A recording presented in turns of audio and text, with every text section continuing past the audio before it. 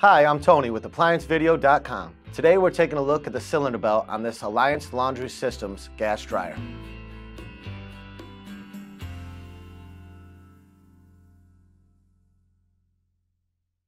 Stop. Before beginning any repair, remember to disconnect the power from the appliance. It is also recommended to test the outlet for proper voltage. Remember to also turn off the gas. Symptoms of a broken cylinder belt will cause the dryer not to start. The belt switch will not engage, which will signify to you that the belt is possibly broken. Now, click on the link below to view this repair video.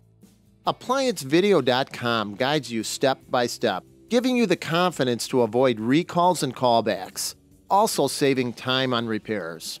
Whether you're up against an uncommon repair or the latest appliance on the market, our videos have been created with you in mind. Our growing library of videos have been produced using our factory-certified technicians who have extensive infield experience over the past 30 years. ApplianceVideo.com provides high-quality repair videos that anyone can follow, regardless of their skill level. We are here to help.